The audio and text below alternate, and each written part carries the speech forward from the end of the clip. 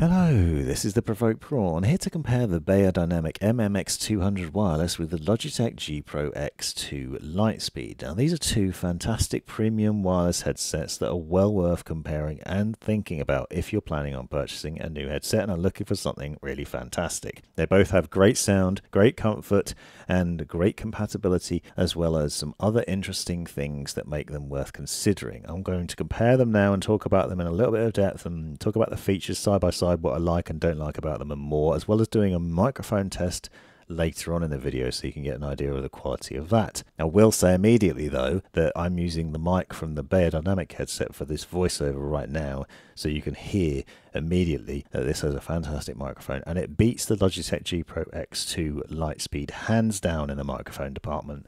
No question. The Logitech headset does have its own things where it beats the Beyer headset with a bit more flexibility in terms of the connectivity and comfort and options in that area, and I'll talk about more about that in a minute. It also is the more stylish of the two headsets with that brushed aluminium finish on the outer with the Logitech G logo on it as well.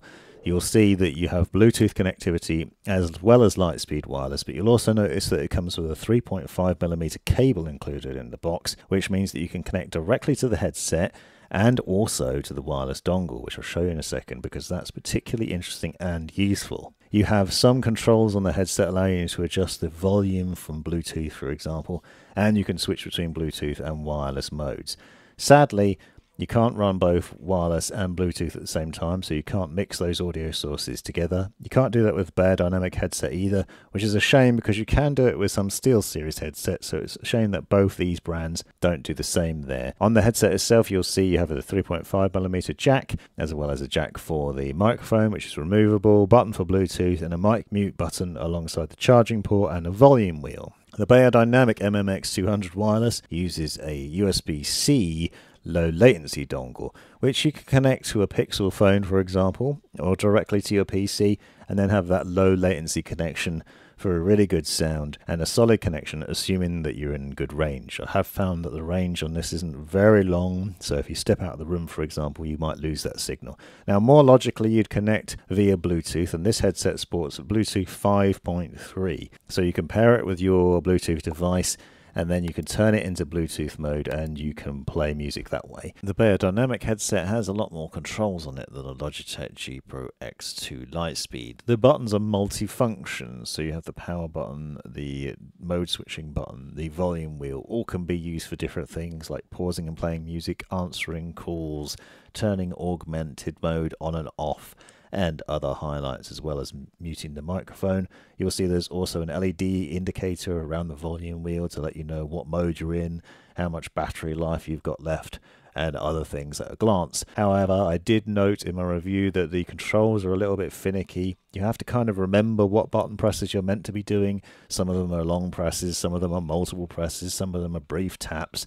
So it's a bit confusing. I found that user experience to not be that great. For example, to switch into Bluetooth mode, you have to press the Bluetooth button 3 times in quick succession. Then to switch back to the wireless mode, you have to press it 2 times in quick succession. It's not that intuitive. It's a little bit fiddly and hard to get used to, but the power on, power off, instant connection to the dongle is just fine. Now the G Pro X2 Lightspeed has this Lightspeed dongle included with it, which as you can see is a bit bigger than the dongle included with the BeyerDynamic headset. It's USB-A, but it also is interesting because it has a 3.5mm jack on it. So that means that you can do other things with it beyond just having that wireless connection. So yes, it's a wireless dongle, plug it into the PC, and then you can easily connect to it, and then you can make the most of Logitech's sound there. It also has DTS, for example, and you can customize a lot of different sound profiles within G-Hub. But if you plug it into your PC, as an example here, plug that in, and then you can connect up the 3.5mm source to it using the cable that's included. Now this gives you options because you can connect up, for example, an external microphone. So I'm using the HyperX Quadcast S here, for example. So if you don't want to use Logitech's microphone, you can upgrade and then you can plug in a 3.5mm connection and wirelessly mic monitor. I'm doing it here with the Wave XLR, so you can have an XLR microphone and then you can mix in a 3.5mm source so that you can listen through the headset wirelessly but still mic monitor that way. So it gives you a lot more options in what you can do with it. The BeyerDynamic USB dongle also comes with an adapter, so you can switch that from USB-C into USB-A, which is great if you don't have a USB-C port on your PC. It's plug and play and does give you a really easy low latency connection, which I haven't had any problems with when in range. Both of them have a good solid connection when you're sitting close to your PC or in the same room. No problems there whatsoever. I just found the range drops out quite quickly when you step out. Now, out of the box, the BeyerDynamic MMX200 wireless offers fantastic sound. Really good positional audio, great bass, a good range of sound. It uses 40mm drivers, which are perfectly capable of delivering a good sound across a variety of games. I found it particularly good for playing games like Escape from Tarkov, where footsteps and enemy movement sounds are key to your success in battle and surviving, and it really delivers good sound there. So if that's what's important to you, then this is a great headset and well worth considering. I also really like the Logitech G Pro X2 Lightspeed. There are customizable soundscapes that I talk about in the review in a little bit of depth. I use it for a variety of different games, and I found it was really good at delivering good sound there. Same sort of thing with positional audio. It's quite bassy. Some people have said that it's too bassy for them. I personally like a lot of bass in my headset, so I didn't find that a problem, but some others have reported that is an issue, so it's something to bear in mind. I, however, thought the sound was really good.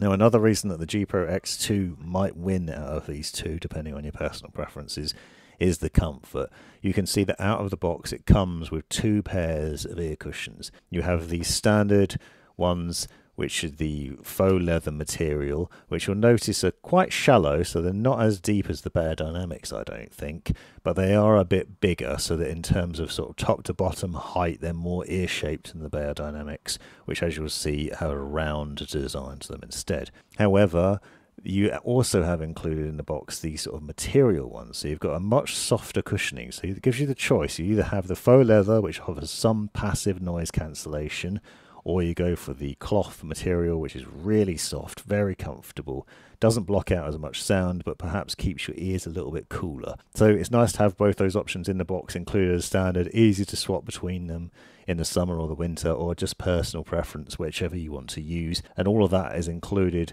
when you buy the headset, so that's a really nice thing, I think, and something I really like about the Logitech G Pro X2. Also, you can see that you can turn and tilt the ear cups really nicely, the headband extends nicely, and it's really easy to adjust. Now, it might be a bit small. Some people might think this is a small headset. I personally didn't find that, but if you have a particularly massive head, then it might be problematic, maybe. I can't comment on it. I haven't had that problem. But one thing I will say is the ear cups are nowhere near as deep as those on the BeyerDynamic headset, but they both do have a similar clamping force and a similar design style in terms of having a nice, strong metal headband, lots of padding on top, and good soft ear cushions.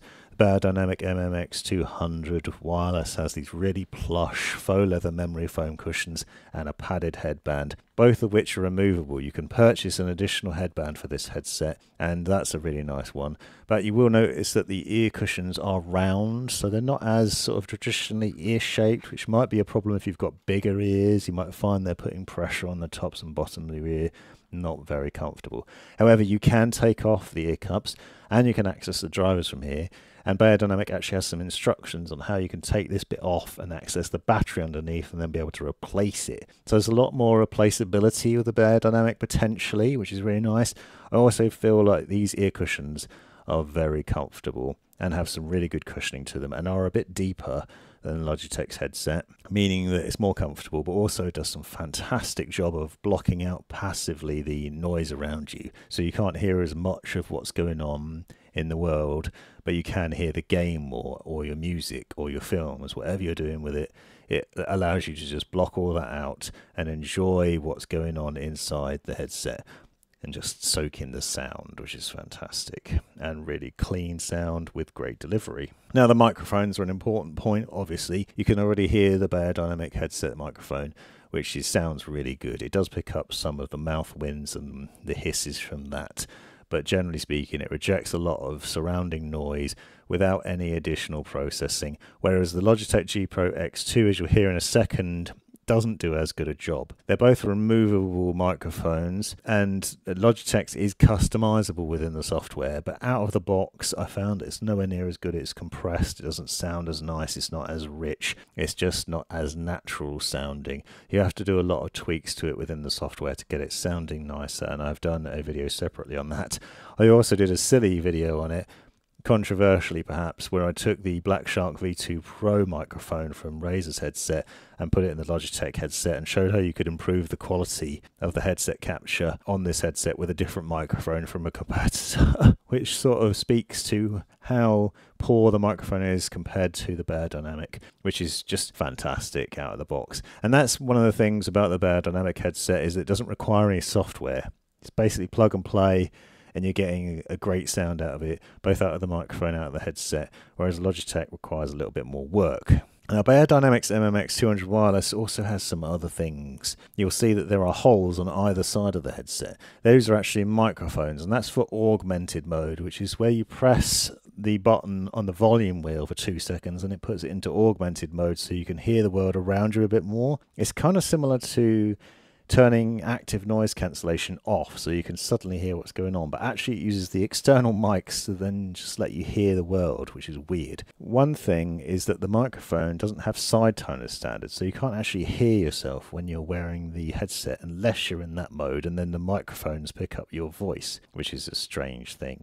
However, you can see the fit of the headset and how it sits on the head, and it is quite comfortable in that way and got some good cushioning, although you might find your ears get a little bit toasty, and the downside is obviously that you might end up shouting with all that passive noise cancellation. The ear cups also don't tilt side to side like they do on the Logitech headset, so it's a little bit stiffer, but it also has got some good clamping force to it, and I do find it comfortable to wear for quite some time. Both of them are very comparable in that way. They both have the similar sort of clamping force, similar sort of weight to them in terms of how they fit and feel on the head.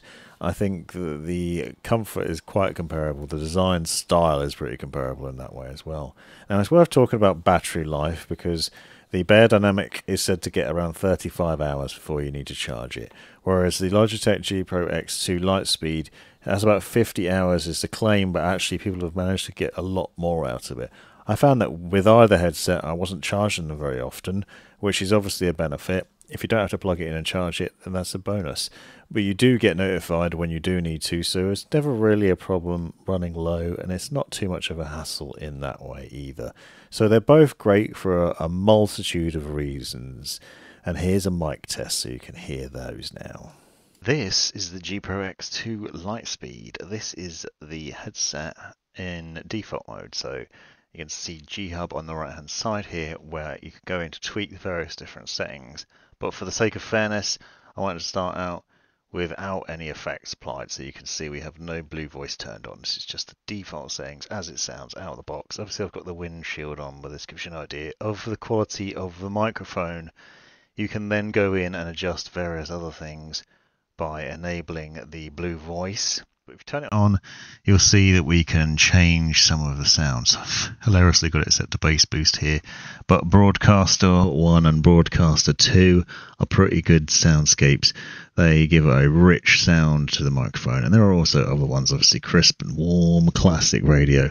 It's worth going through and sort of testing those out to see which one works for you, and then you can get into signal cleanup, which includes things like noise reduction, noise gate, compressor settings, de-esser, depopper, and limiter. You can tweak those settings and adjust them to block out some of that external noise and eliminate that. Obviously, without those turned on, you probably get a cleaner sound. But if you're finding that you've got a lot of AC and other things that are causing problems, this is what the microphone sounds like, though. And once again, if I disable blue voice, you can hear that as standard. And this is the BeyerDynamic MMX 200 wireless straight out of the box. So this is what it sounds like out of the box. You don't need to apply any settings to it. You don't need to do anything. All I've done is adjust the volume when I first connected the headset. Otherwise, you're not applying anything. So there's no software to download. There's no tweaks to do. It just sounds fantastic straight out of the box. And that's one of the nice things about this headset, is just the plug and play nature of it. There's no need to worry about different profiles and other things and messing about trying to get things sounding right. It just sounds clean out of the box. The sound in the headset is great, and the sound in the microphone is great, and it's very rare that you find a headset with a decent microphone that does a good job of eliminating other noise, because it does do a good job of suppressing things like keyboard sounds and other things that might be picked up by your microphone otherwise. It does have a windshield, and as you can hear, it does pick up some of the mouth noise in terms of the wind and the S's and things like that. But for a headset mic, it's pretty special. Hopefully you found this video useful and a good comparison between the two headsets. Obviously, what you're going to prefer is going to vary depending on which of the features you want out of your headset. I like both these headsets for different reasons, so I wanted to be as objective as possible with this. I'll leave links to the reviews in the description so you can find out more about them. And if you enjoyed, let me know in the comments down below and subscribe for more. Thanks for watching.